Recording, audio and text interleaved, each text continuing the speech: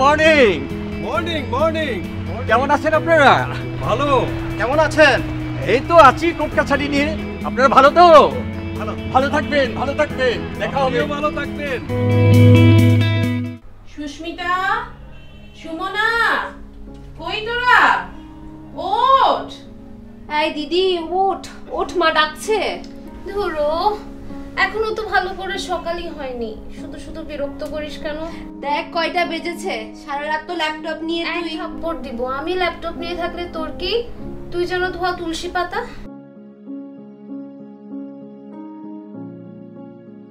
তোরা এখনো ঘুম থেকে উঠিসনি? তোমার মহারানী ভিক্টোরিয়া তো এখনো। সকাল সকাল থাপ্পড় খেতে ইচ্ছে করছে তো। মহারানী ভিক্টোরিয়া না? কি শুরু করলি তোরা দুজনে? ওঠ, কলেজে যাবি না? দেখ কত বেলা হয়েছে। মা তুমি দিদিকে সব সময় প্রশ্রয় দাও। কই, আমি তো রোজ সকালবেলা ঘুম থেকে উঠে যাই। কই গো পল্লবী, ব্রেকফাস্ট নেবে নাকি? কোর্টে যাব, লেট হয়ে যাচ্ছে তো। আসছি আসছি, ওঠ তোরা, জলদি আয়। কোর্টে আমাদের রীতিমতো হিমশিম খেতে হচ্ছে। আমি চাই তুমি ব্যস্ত থাকো। সুপ্রভাত বাবা। সুপ্রভাত বাবা। সুপ্রভাত মামনিরা। কি তোমাদের লেখাপড়া চলছে তো ঠিকঠাক? চলছে চলছে, কলেজে তো নিয়মিতই যাচ্ছে, আর বাসায় যতক্ষণ থাকে ততক্ষণ তো পড়তে পড়তেই হয়রান। মা, তোমার মতো মা পৃথিবীতে আর কয়টা আছে বলো? কই শিকা, আরে চা নিয়ে এসো।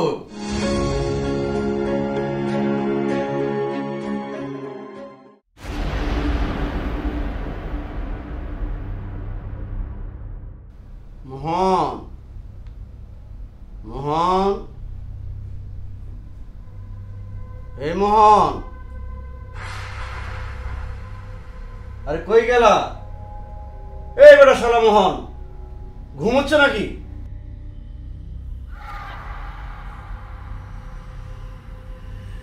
দাদা, এটা কিন্তু ঠিক হচ্ছে না। কি ঠিক হচ্ছে না? এতক্ষণ ধরে ডাকছি, কানে আওয়াজ যায় না বুঝি? এই যে এইভাবে চেম্বারের মধ্যে শালা ডাকাডাকি। এই কথা? আরে সেটা তো আদর মহব্বত করে ডাকি। আমি আপনাকে চেম্বারের মধ্যে কি জামাই বাবু বলে সম্বোধন করি? আরে এখানে চেম্বারে তখন কেউ নেই, তাহলে সেজন্য ডাকলাম। আচ্ছা থাক, বাদ দাও। কি জন্য ডেকেছেন বলেন। আচ্ছা শোনো, বলো। ওই গত পরশুদিন এসেছিলেন, কি যেন নাম? আচ্ছা হ্যাঁ হ্যাঁ, ওই সুবোধ বাবু। হ্যাঁ হ্যাঁ, ওই সুভদ্র ফাইলটা একটু দাও তো। দিচ্ছি দাদা।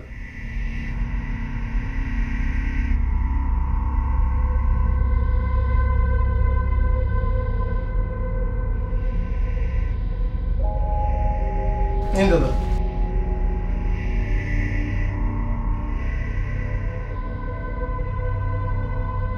ঠিক আছে। ঠিক আছে। নমস্কার দাদা, আসতে পারি? হ্যাঁ নমস্কার, আসুন বোধ, আসুন, বসুন বসুন। তা বৌদি, কেমন আছেন আপনারা সবাই বলুন তো? কি আর ভালো থাকে দাদা, মেয়ে দুটোর কথা তো আপনাকে বলেছিলাম, মনে আছে নিশ্চয়ই? আপনি আমাকে এই সপ্তাহে আসতে বলেছিলেন। বৌদি, আমি যেটুকু বুঝলাম, আজকাল যে যুগ পড়েছে এটাকে ঠিক মানসিক রূপ বলা যায় না। তবে আপনাদের যতটুকু সম্ভব মেয়েদেরকে একটু দেখে শুনে রাখবেন। কিন্তু তারা যতক্ষণ বাসায় থাকে ল্যাপটপ নিয়েই পড়ে থাকে, কিছু জিজ্ঞেস করলেই বলে মা আমাদের ল্যাপটপে অ্যাসাইনমেন্ট করতে হয়। আর আপনি তো জানেন দাদা, এখন সবই প্রযুক্তি নির্ভর লেখাপড়া, আর মোবাইল সে তো আছেই। বৌদি, আসলে আমরা এখন প্রযুক্তির উপর অতিরিক্ত নির্ভর হয়ে পড়ছি। আমাদের নিজেদেরকেও প্রযুক্তি ব্যবহারে অনেক যত্নবান হতে হবে। আপনার মেয়েদেরকে আপনি যদিও বেশিরভাগ সময় ইন্টারনেটে ব্যস্ত থাকতে দেখছেন, আসলে এইটাকে ঠিক ওই মানসিক রোগের পর্যায়ে ফেলা যায় না। সে না হয় বুঝলাম, কিন্তু ওরা সবসময় কেমন যেন এগ্রেসিভ মুডে থাকে, কিছু জিজ্ঞেস করলেই অমনি রিয়াক্ট করে। তাই ওদের এই অবস্থা থেকে কিভাবে ওদের ফিরিয়ে আনা যায় একটু বলবেন দাদা? বৌদি, একটা বিষয় চিন্তা করে দেখেছেন, আমরা আমাদের সন্তানদেরকে কতটুকু বা সময় দিচ্ছি, বা তাদের সাথে একসাথে খাচ্ছি, গল্প করছি, বা কোথাও বেড়াতে যাচ্ছি তাদেরকে নিয়ে? স্যার, আমি বলি কি? এই মোহন, তুমি আবার কি বলবে? এই কথার মাঝখানে কথা বলার স্বভাবটা তো আমার গেল না। ও কি বলতে চায় একটু শুনি না দাদা। আচ্ছা, আমরা মেয়ে তো দুটো, তাই না মাসি? হ্যাঁ। একটাকে বিয়ে দিয়ে দিলে তো সব সমস্যা শেষ। না মানে এমনি বলছিলাম আর কি। এই চুপ থাকো মোহন, কিসের মধ্যে কি বলো? এমনি বলছিলাম আর কি। এই এমনি কি? না মানে আমি তো মাসিকে অনেকদিন ধরে চিনি। আচ্ছা আচ্ছা, হয়েছে বাবা হয়েছে, খুব ভালো বলেছো। এবার হলো তো? দাদা আজ তাহলে যাই, বৌদিকে নিয়ে বাসায় অবশ্যই বেড়াতে আসবে। আচ্ছা বৌদি, নমস্কার, ভালো নমস্কার, থাকবেন, নমস্কার। ভালো থাকবেন। এই বেটা শালা মোহন, তুমি আবার বৌদিকে মাসি ডাকলে শুরু করলে যে? হ্যাঁ? দাদা, আপনি বৌদি সম্বোধন করলে করুন। এতদিন আমি মাসি রেখে এসেছি, আমি কিন্তু মাসিই ডাকবো। মোহন, তোমার কথার মধ্যে কেমন যেন অন্যরকম গন্ধ পাচ্ছি। হ্যাঁ মোহন, কি দাদা, ব্যাপার? দাদা হুম? আপনি মনোবিজ্ঞানী, তাই বলে সবকিছু আপনাকে বুঝতে হবে তার তো কোনো মানে হয় না। হো, হো, হো, তাই না?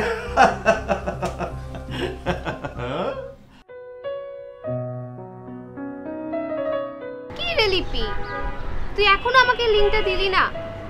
এরই মধ্যে ভুলে গেলি? তোকে নিয়ে আর পারা গেল না। আচ্ছা আচ্ছা ঠিক আছে, দে এখন দে। বুঝলি দিদি, মার্ক জুকারবার্গ ফেসবুক আবিষ্কার না করলে জীবনটা কেমন জানি তেজপাতা তেজপাতা হয়ে যেত। ঠিক বলেছিস। কত কারোর সাথে যোগাযোগ সহজ করে দিয়েছে, আর নিজের আবেগ অনুভূতির কথা তো ইচ্ছে মতোই শেয়ার করা যাচ্ছে। তোমার তো বন্ধুর অভাব নেই। দিদি, তুই সবসময় এভাবে কথা বলিস কেন? ঠিকই তো বলেছি। ও দিদি, সেদিন না বিলুদাকে দেখলাম, যা লাগছিল না। তোর বিলুদার প্রতি আবার নজর গেছে? সবাই তো নজর দেয় জানি, আর আমি নজর দিলেই দোষ হয়। এক থাপ্পড় দিব। কি তোরা এখনো ছাদে? কয়টা বাজে এখন খেয়াল আছে? পড়াশোনার সময় তো হয়েছে নাকি? শিগগিরই আয়। যাচ্ছি বাবা, যাচ্ছি। এই দিদি চল, মা বকবে।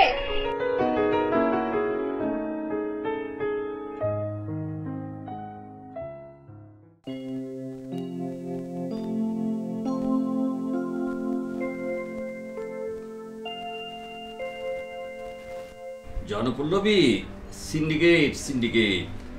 কিসের সিন্ডিকেট? কাদের সিন্ডিকেট? কাদের আবার? দেশের অসাধু লোভী ব্যবসায়ীদের। ওদের কাজ সাজিতে তো খাদ্যপণ্যের দাম বাড়ছে হু হু করে। সে না হয় বুঝলাম, কিন্তু বাইরের খবরের পাশাপাশি নিজের ঘরের খবর একটু রেখো। তুমি তো আছোই, তুমি থাকতে আমার আবার ভাবনা কি? বাহ, ভাবনার কিছু নেই। তা আমাদেরকে শেষ কবে কখন কোথায় বেড়াতে নিয়ে গেছো মনে আছে তোমার? কেন, কি হলো আবার? কি আবার হবে, মাঝে মাঝে মেয়েদের কথা একটু ভেবো। শুধু নিজের কাজ নিয়ে থাকলেই হবে না, ওদেরও তো একটু স্বাদ আহ্লাদ থাকে নাকি? ওদের মানসিক অবস্থাটার কথাও একটু ভাবা দরকার। এর জন্য তোমাকে আমি কুনিশ জানাই। তোমার কাছে আমি অনেক অনেক ঋণী পল্লবী। আমি সবসময় ঠিকই বলি, তা আমার কথা কেই বা শুনে? আমি তো আছি শুধু তোমাদের সেবায় নিয়োজিত। অ্যাবসলিউটলি, করব করব, সব হবে। এখন তাহলে লাইটটা অফ করে ঘুমোতে এসো প্লিজ, কাল সকালে আবার আমার কোর্টে যেতে হবে। আচ্ছা ঠিক আছে, শোনো, প্রবরণা পূর্ণিমার আগে মেয়েদের কিন্তু কাপড় চোপড় কিনে দিতে হবে, আর উৎসবকে উৎসবমুখর করার জন্য যা যা করার দরকার তা সবই করতে হবে কিন্তু। ওকে ওকে, শিওর। ঘুমায়া ছিলাম ছিলাম ভালো জেগে, দেখি বেলা নাই বেলা নাই, কোন বা পথে নিতাই গঞ্জ যায়, ও বন্ধু রে কোন বা পথে নিতাই গঞ্জ যায়। নিতাইগঞ্জের পথ তোমাকে আর খুঁজতে হবে না। মোহনদা, মনোরোগ ডাক্তারের সাথেই তো সারাদিন সময় দাও, নিজের চিন্তা করার সময় কো তোমার? আরে বেটা, আমি হইলাম গিয়ে না, এমনি এমনি বলছিলাম আর কি। একটা কথা বলবো মোহনদা? আরে বল বল, এত ভনিতে করার কি আছে? মোহনদা, মেঘে মেঘে বেলা তো কম হলো না, এবার শুভ কাজটা হয় সেরে ফেলো। আরে বিলু পিন্টু, তোরা আমাকে এখনো চিনিস নাই। আরে সেই চিন্তা তো আমি অনেক আগেই করে ফেলেছি, শুধু সময়ের অপেক্ষায় আছে। মোহনদা, বলো না তাড়াতাড়ি কি চিন্তা করলে, আমার তো তফ হয়েছে না। হ্যাঁ, আমরা একটু শুনি, কি চিন্তা তোমার? আরে তোরা তো ভাবতেই পারবি না, আমি এখন মনোবিজ্ঞানীর চেম্বার থেকে ব্যারিস্টারের চেম্বারের কথা ভাবছি। না এমনি এমনি বলছিলাম কি। কথাটা এমনি এমনি বলনি, একটু খুলে বলো তো।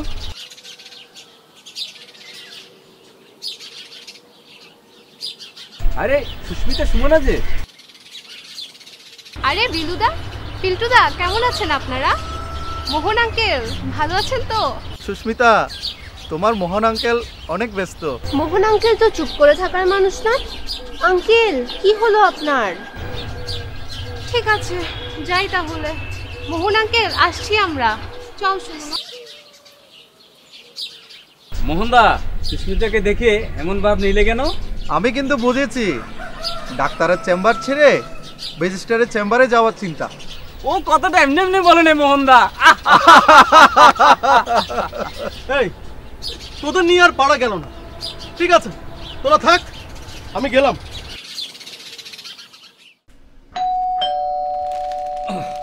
এখন আবার কি আসলে?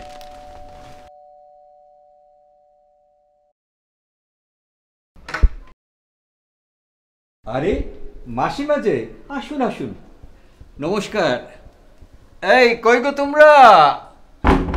দেখো কে এসেছেন। আসুন আসুন মাসিমা।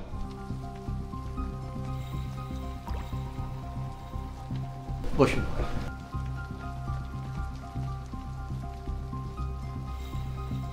ও মা, আপনি কেমন আছেন মাসিমা?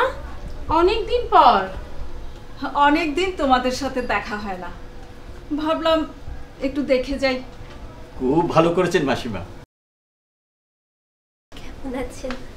এই ভালো থাকো ভালো থাকো মা। ভালো আছো? ভালো। বসো।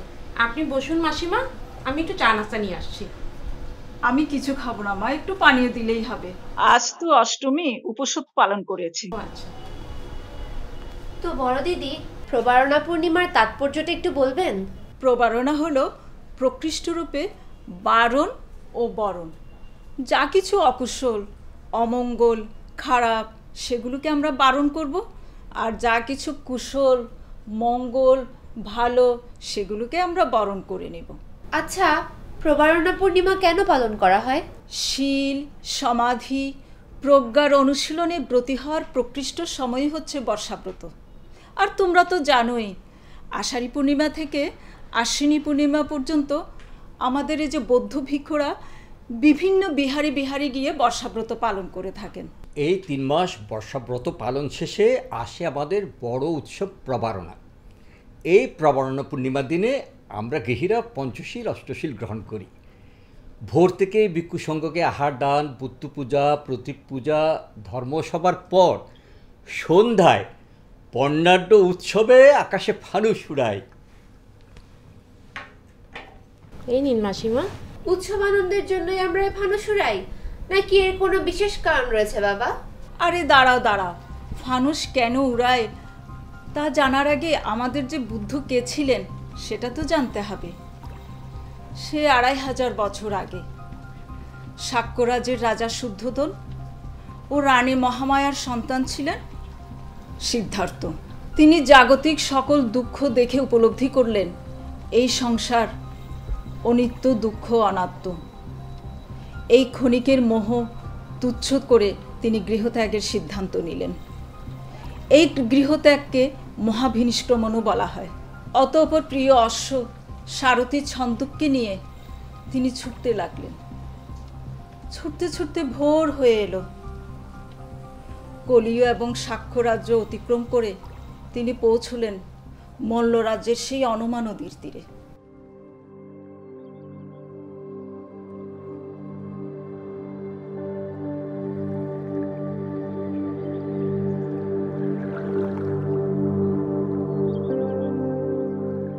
রাজকুমার, আপনি রাজ্য ছেড়ে এভাবে চলে এলেন যে? আর এই নদীর তীরে এসে আপনি কি করতে চান? ছন্দক, তুমি অনেকদিন ধরে আমায় চেনো। জীবনে প্রাচুর্যের মধ্যেই বড় হয়েছি, কিন্তু সেদিন আমি জীবন সত্যকে উপলব্ধি করলাম। ঠিক বুঝলাম না রাজকুমার, একটু বুঝিয়ে বলবেন কি?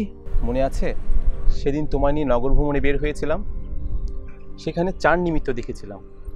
জরাগ্রস্ত এক ব্যক্তি, ব্যাধিগ্রস্ত এক বৃদ্ধ মানুষ এবং এক মৃত মানুষ, যা অত্যন্ত কষ্টের।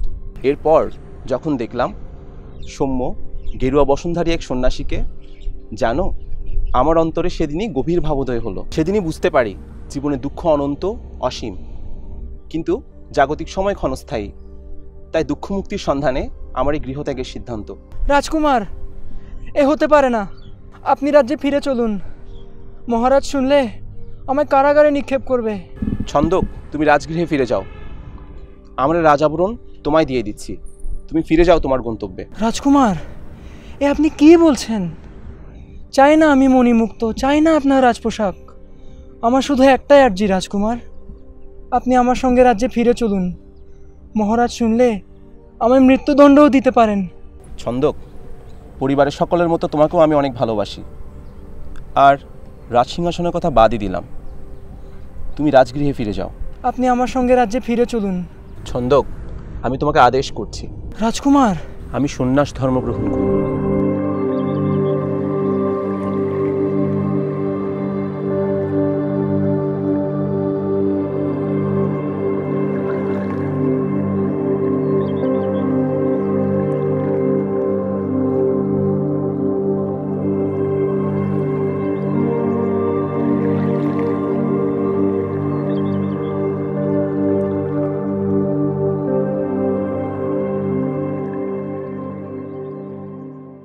আমি যে উদ্দেশ্যে সংসার ত্যাগ করে সন্ন্যাসী হতে চলেছি তা যদি পূর্ণ হয়, তবে আমার এই চুলোগুচ্ছ যখন বাতাসে উড়িয়ে দেব, তা মাটিতে না পড়ে আকাশমার্গে উড়ে যাবে।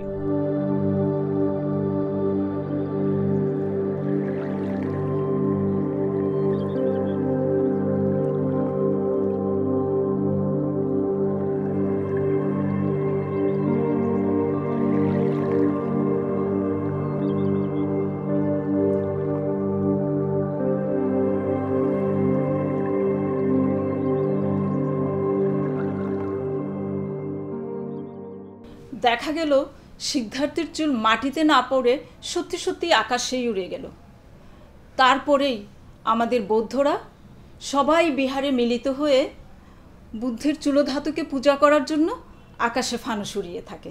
আর এই প্রবারণা পরদিন থেকে ভিক্ষুরা যেসব বিহারে বর্ষাব্রত পালন করেছেন সেসব বিহারে মাসব্যাপী উদযাপিত হয় দান শ্রেষ্ঠ কঠিন চিবর দান উৎসব। মা, কঠিন চিবর দান সম্পর্কে আমরা আরো জানতে চাই। দাঁড়াও, আমি বলছি। তোমরা তো জানো চিবর হলো পূজনীয় ভিক্ষুদের পরিধেয় বস্ত্র, তাই না? প্রশ্ন হলো এই চিবর কঠিন কেন? এর কারণ বর্ষাবাস পালনকারী প্রত্যেক ভিক্ষুকে তাদের ভিক্ষু ডিসিপ্লিনারি কোড, বিনয়, শীল ইত্যাদি প্রতিপালনের মাধ্যমে তাদেরকে নির্দোষ প্রমাণ করতে হয়। তাহলেই তিনি ওই চিবর লাভের অধিকারী হন বলে চিবর কঠিন। এই চিবর কিন্তু 24 ঘন্টার মধ্যে তৈরি করতে হয়। সুতো কেটে, কাপড় বুনে, রং করে, সেলাই করে তারপর দান করতে হবে বলে চিবর কঠিন। এই দানের ফল অসীম অতুলনীয়। এই দানের ক্ষেত্রে অত্যাবশ্যকীয় হলো শ্রদ্ধা, একাগ্রতা ও চিত্তের পরিশুদ্ধতা। এগুলো ছাড়াই দানের সার্থকতাই লাভ হয় না। তাই বুদ্ধ বলেছেন, তম্মহি জানে মানে না গুণহং বহং দাতব্যনং কঠিনং দানং ভবিষ্যতি মহাফলস্থিতি। অর্থাৎ কঠিন চিবর দানের বহুবিধ গুণকথা জেনে আমাদের প্রত্যেকেরই উচিত শ্রদ্ধার সাথে প্রতি বছর একবার চিবর দান করা। আর এই দানের ফলে একদিকে যেমন পঞ্চবিধ দোষ দূরীভূত হয়, অন্যদিকে দান গ্রহীতা ভিক্ষুর বিশুদ্ধ জীবনযাপনেও সহায়তা করে। আচ্ছা বড় দিদি, আমরা শুনেছি বুদ্ধের বয়স যখন 80 বছর তখন তিনি বৈশালীতে শেষ বর্ষাব্রত পালন করেন। হ্যাঁ, সে সময় তিনি বৈশালীতে ভীষণ রোগাক্রান্ত হয়ে পড়েছিলেন। সেই সাংঘাতিক পীড়া থেকে তিনি কঠোর সাধনা বলে ধীরে ধীরে সুস্থ হয়ে উঠেছিলেন। বড় দিদি, আজ আমরা প্রবারণা পূর্ণিমা এবং কঠিন চিবর দান উৎসব নিয়ে অনেক কিছু জানলাম। সত্যি, প্রবারণায় ফানুস উড়ানো, কঠিন চিবর দানটা কতটা গুরুত্বপূর্ণ এর আগে জানতাম না, আজ জানলাম। শুধু জানলে হবে না, বৈশালী প্রভায় আমাদের সবাইকে জাগ্রত হতে হবে। ভগবান বুদ্ধের ধর্ম দর্শনকে নিজেদের জীবনের মধ্যে প্রয়োগ করতে হবে, তবেই এর সার্থকতা। মহাকারণিক বুদ্ধ পরিনির্বাণ লাভ করলেও তার নীতি, আদর্শ, ধর্ম বা দর্শন এখনো মানব জাতিকে আলোর পথ দেখাতে পারে। তাই বৈশালী প্রভায় আমরা সবাই জাগ্রত হব। সাধু সাধু সাধু।